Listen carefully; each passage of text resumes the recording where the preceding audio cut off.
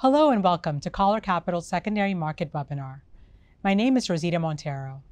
I'm a principal on Coller's Investor Relations team. Our webinar speakers today are all based in our New York office. We have Eric Foran, a partner who focuses on GP-led investments, Ed Goldstein, a partner and chief investment officer of Coller's credit business, and Daisy Huang, a principal who focuses on LP-led investments. There is a lot of optimism that 2024 will be a big year for secondaries, and I'm excited to be joined by my colleagues to talk about the global dynamics shaping the market and what the rest of the year may bring. If you have questions during this webinar, please submit them via the Ask a Question button on the screen, and we will get back to you after the session. In the first half of 2023, we saw global macroeconomic headwinds affecting bid-ask spreads to the point where some buyers and sellers could not agree on valuations to successfully transact. Eric, how has the economic climate changed since then, and what are the implications for the secondaries market? Thanks, Rosita. So overall, the macroeconomic environment has improved. Interest rates have stabilized. Public market confidence has come back. The public markets have recovered over the course of last year. And investor confidence is coming back into the markets. Now, all of that being said, LPs are still facing a big liquidity challenge. Investors are over-allocated to private equity, and many investors are not receiving the distributions that they originally modeled out of their private equity portfolio. There's almost $3 trillion of unrealized FMV in the ground today just in buyout funds. To put that into context, that's 4 times what it was back in the global financial crisis. That should continue to support the activity in the secondary markets, and it should be no surprise that last year, so 2023, ended up being the second highest year ever in terms of secondary volume. 2023 was a challenging year for fundraising overall, but we saw some big secondary fundraises. What does that mean for market dynamics? Yeah, that's right. Secondary private equity had a great fundraising year last year relative to the rest of private equity. I think that's a reflection of how investors see the risk-return profile of secondary private equity, and in particular, how compelling it can be in these moments of time where liquidity is needed by investors in illiquid asset classes. The market itself continues to be very well balanced. So while there's been a lot of capital raised within secondary private equity, there's been a growth in underlying transaction volume. And so as we think about the overall supply-demand balance, it continues to be pretty well balanced, as it has been for the last decade or so. And relative to the primary private equity markets, it's a much better supply-demand dynamic. Daisy, are more transactions getting done? Do you find buyers and sellers to be on the same page as it relates to valuations? Yes, so as Eric had said, 2023 was the second highest year in terms of transaction volume in the secondary space. And similarly, in the LP-led market, it was also a record year in terms of the volume of transactions that was done being the second highest in its history.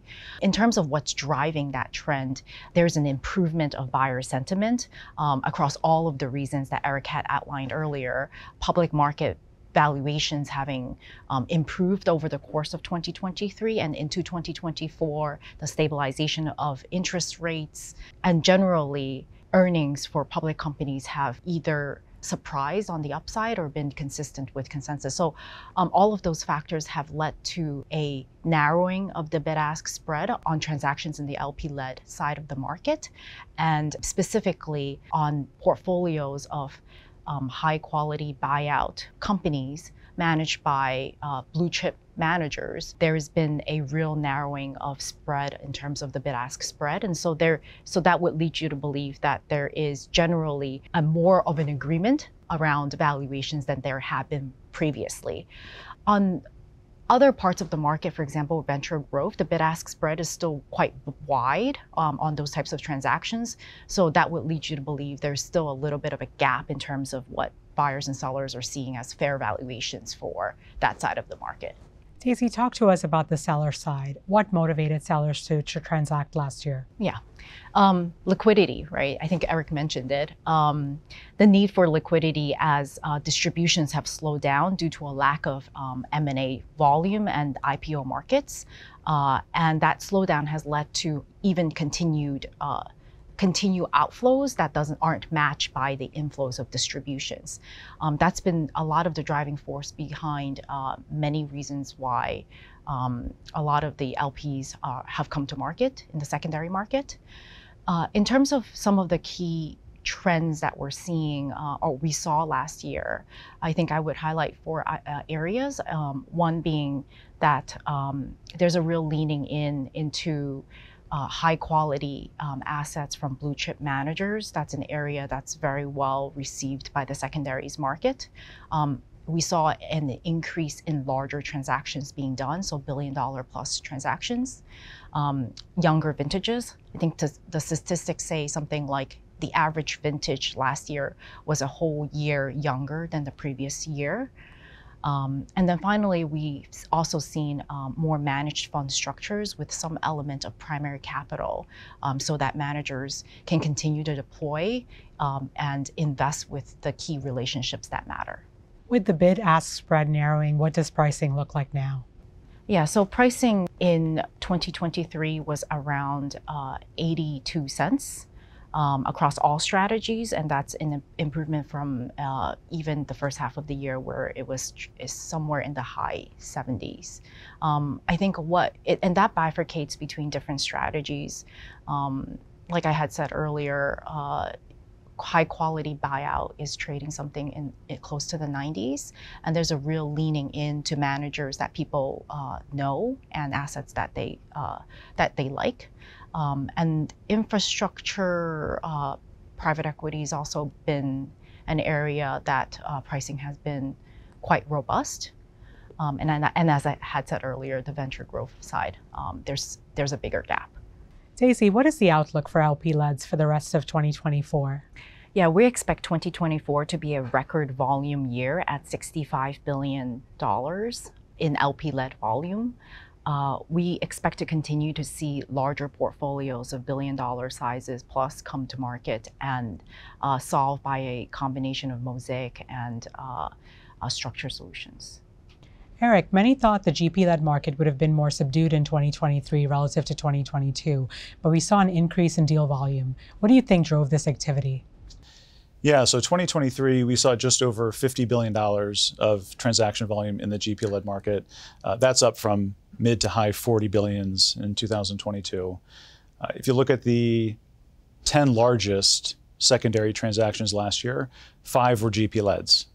4 were multi-asset transactions, 1 was a single asset transaction, and all of which were greater than $1.5 billion in transaction size.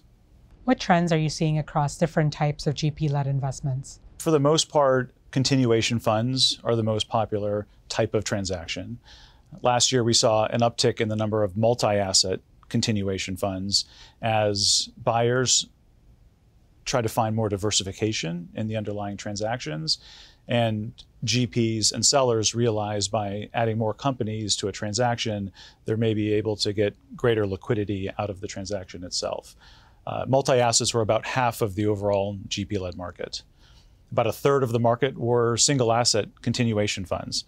And so the idea where sponsors can continue owning companies for longer, raising capital to support those companies whilst giving the existing investors a liquidity option, that trend continues. It makes a lot of sense, especially in this environment where LPs are seeking liquidity.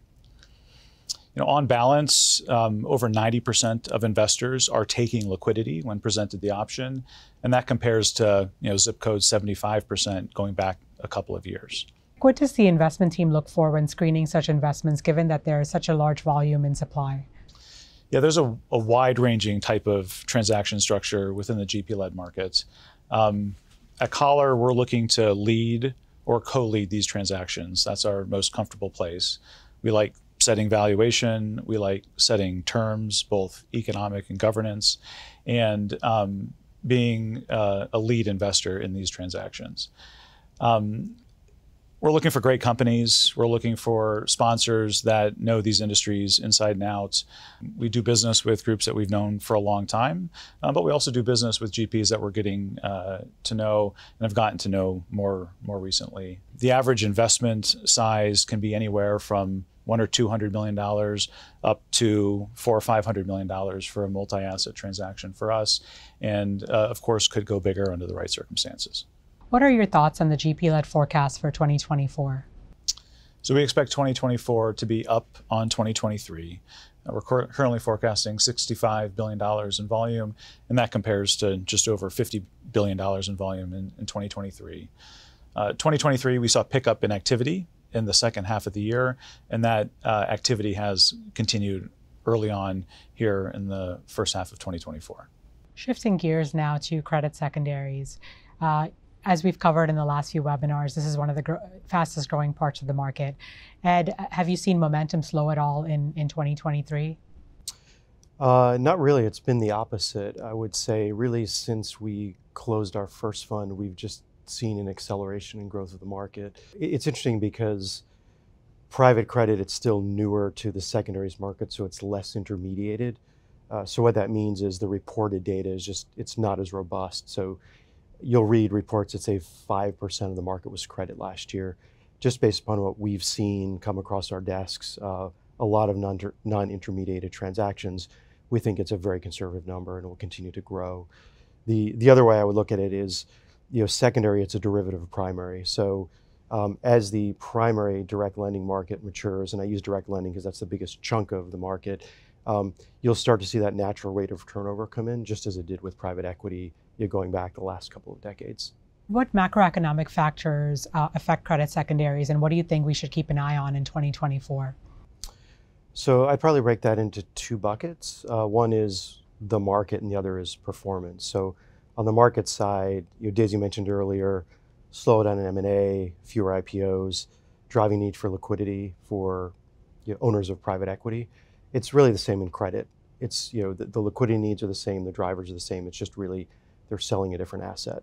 So there's a lot of similarity there.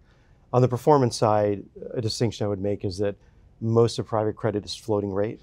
So if you think about the underlying performance of what we're underwriting and what we're buying in a rising rate environment, that will, on the margin, will help performance. And as rates decline, that could impact performance negatively. I would highlight also, though, in a higher rate environment, that could impact things like interest coverage or liquidity in underlying companies.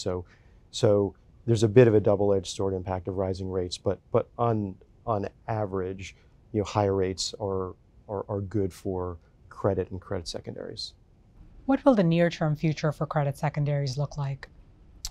So the way the market's developing, it's still young. We are seeing more capital formation, but I would say just as on the private equity side, there is a significant undercapitalization of the market, even with new entrants.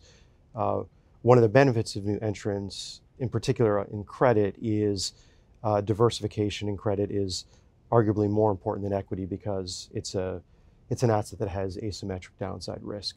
So in managing large deals with potential concentration, sometimes multiple buyers can help get a transaction done. The other thing that we will see and starting to see is more specialization, meaning I talked about senior direct lending being the largest chunk of the market, but you can see funds specializing only in senior, where they have a lower cost of capital, to funds specializing in distressed, opportunistic credit, asset-based finance, where they're more niche today, but as those underlying markets grow, you can potentially see more specialization in credit secondaries.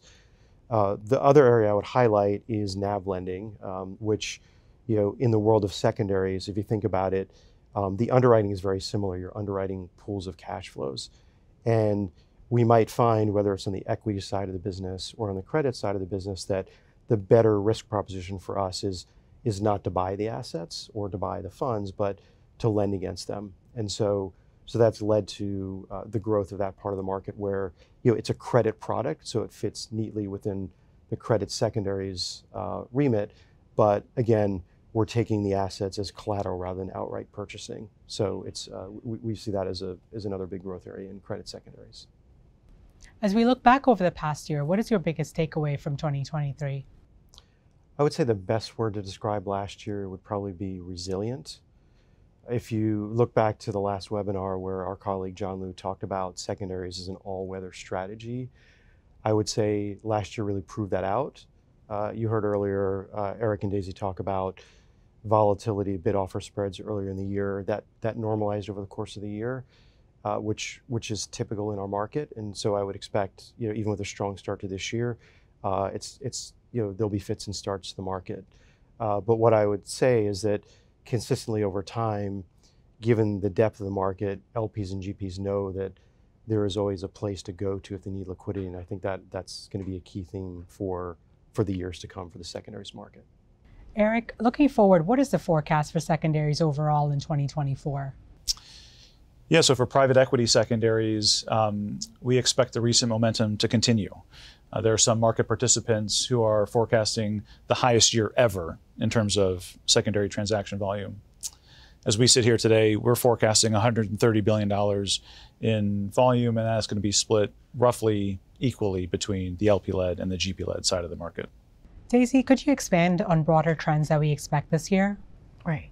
Transaction sizes will get bigger. We expect to continue to see multi-billion-dollar portfolios come to market.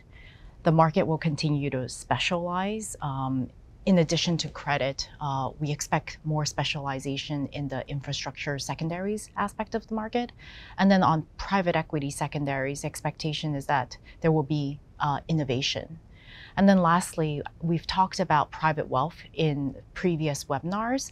That trend of private wealth investors coming into the secondaries market will be a trend that we expect to continue to see in 2024. 2024 is off to a strong start for secondaries, and many are bullish and expect an increase in the breadth and depth of the market this year. I'm grateful to Eric, Ed, and Daisy for joining me today. If you submitted a question during this webinar, we'll get back to you shortly. If you have feedback on your webinar experience, please share your thoughts using the survey on this platform. From the entire Coller Capital team, thank you for tuning in.